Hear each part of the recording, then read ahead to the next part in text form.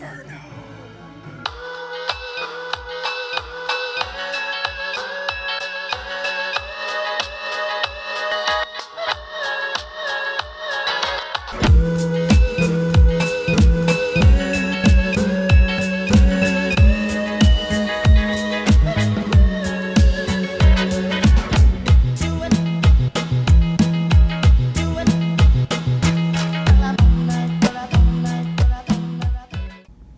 Yeah, so a Puerto Rican place opened up by my job.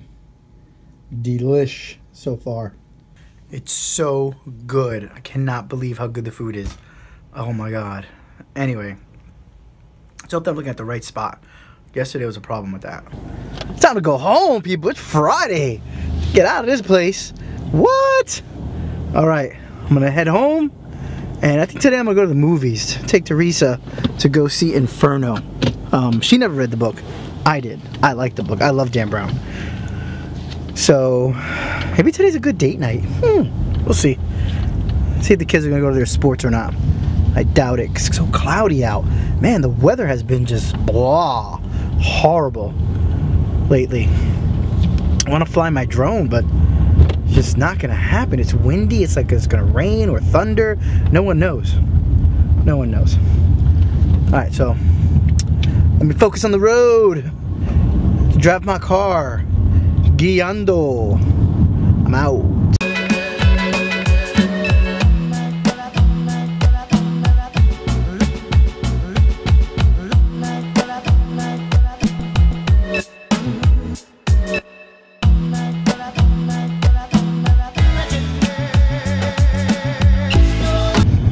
Little girl, you ready to go to the gym? Huh? She's upset because for her birthday she wants mellow mushroom, and I told her fine, I'll get you mellow mushroom, and now she doesn't want that. Now she's confusing me. What do you want for your birthday again?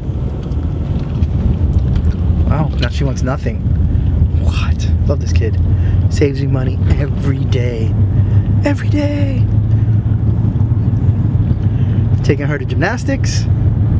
And we're off. Oh, no, that's stupid. I can't be fake like that. Oh man, I crack myself up sometimes, I swear. Anyway, I'm off to take Kimberly to gymnastics, and then I'm gonna go and work out.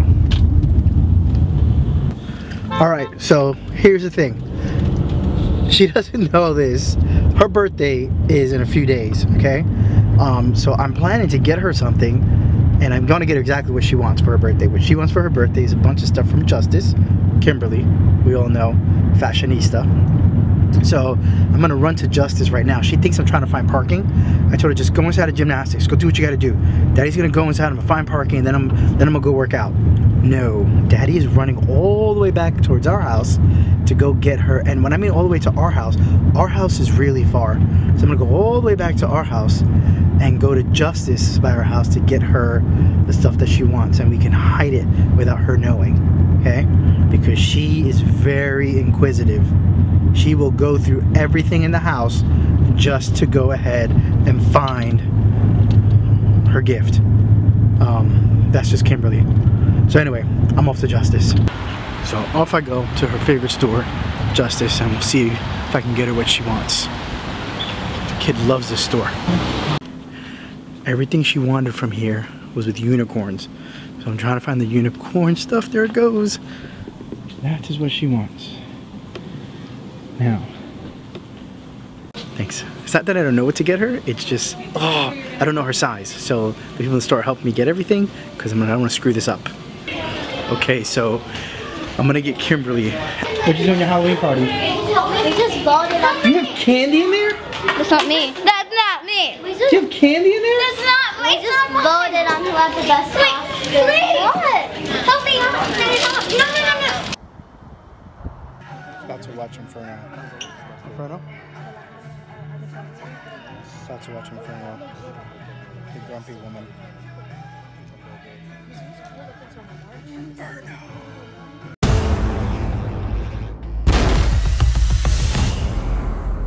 It appears you're out of options. Tell me about the threat known as Inferno.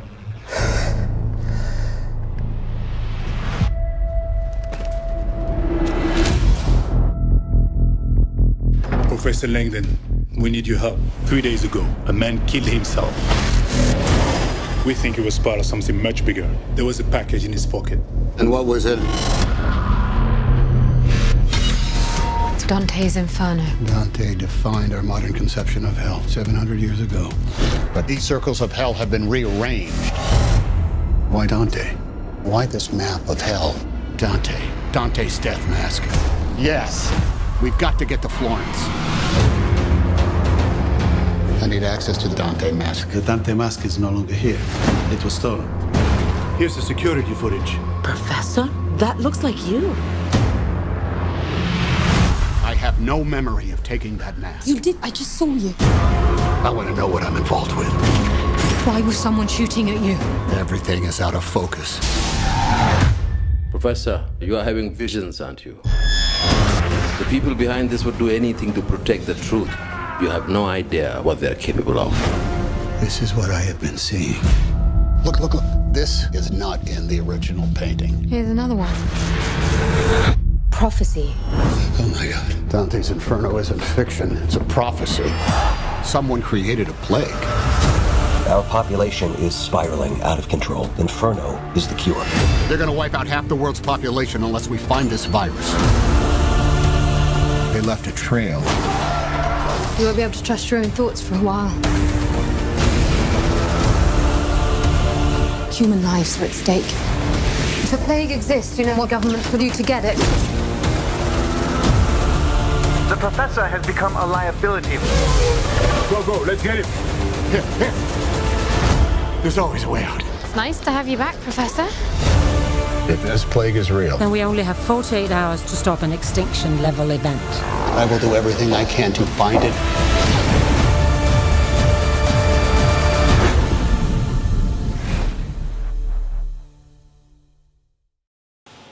All right, so Inferno was it met my expectations. It really did. It literally, I want to say, it matched everything to the book to a T. Ending a little different, but that's a common thing. You know, I've noticed so far every Ron Howard version of any Dan Brown's book, at the end, it kind of really doesn't follow the exact ending of the book, which is fine. I mean, which is fine. I would know I was upset during Angels and Demons because the book had a way better ending than the movie did.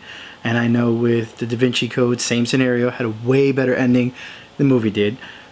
But I guess I've acclimated to that, and I realized that, you know what? Ron Howard's going to make a different ending on this one too. Hey, but that's okay. The movie met my expectations. I mean, if you're a Dan Brown fan like I am, if you read all of his books, and you need to go watch this one. You really do. From the beginning, you're going to say, wow, this is like just like the book. Everything, even the twists and turns that happen in it, just like the book. I was not disappointed. A little tired during the movie, according to Teresa. I kind of dozed off for a second, but that's because I had a busy day, and we saw a late movie. You know, the time right now is 1:30, so we saw a late movie. But the movie was good. It was very good. Matched everything to the book. I think that the only there's a few changes that you'll know. You know what? When you see the movie, you'll know and say, yeah, this probably should have been changed to match the book. But tomorrow, crazy day, I'm gonna ride my bike in the morning. I'm going to take Kimberly probably shopping to get her Christmas, or not Christmas gift, her Halloween outfit. I may get something. I gotta get something to scare them. I am so gonna scare them Halloween morning. Oh my goodness, I am going, you are gonna see this. It is going to just, I'm so gonna freak them out. I have to. It's Halloween, okay? I'm not a bad dad, but I have to, you know, add a little, it's like any family relationship, you know? Get a little ooh to it, then I'm gonna do that because okay, wait, time. Teresa has an ongoing game with me that when I'm coming into the house, so no matter where I'm walking through, she will hide somewhere, and sometimes I have to send the kids ahead of me because she jumps out and literally scares the crap out of me. Okay, this is her ongoing game since we've been married for the 20 years. She's always been doing this, and you think that, oh, I know where she's going. She like finds places that I would have never thought she was gonna do that at, and she just pops out and scares the crap out of me. I'm waiting for her, and she has to if she started a pranking vlog, you would see me every day getting scared the crap out of. I mean, she just really scares the. She does it every day. But so I gotta pay them back because now they're all in on it. So Halloween morning, I'm gonna scare the crap out of them. I have to. I just have to. It's like payback time, you know. I do it almost every Halloween, but now that I have a vlog, you guys are gonna see it. Ready for your friend's birthday / Halloween party tomorrow? I need a costume. I know. We'll try to work on that tomorrow.